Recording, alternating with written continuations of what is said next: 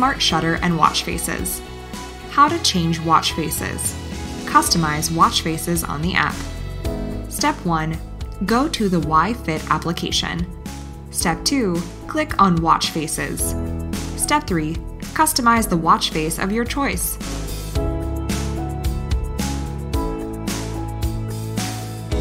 Step 4. The watch face will automatically download on your smartwatch. Inbuilt watch faces. Step 1. Swipe left to right on the home screen. Step 2. Scroll down until Watch Face menu.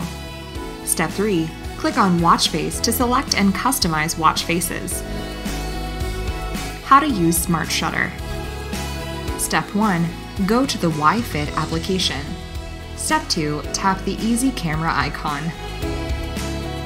Step 3. Swipe left to right on the home screen. Step 4. Scroll and tap the shutter icon to click the photos.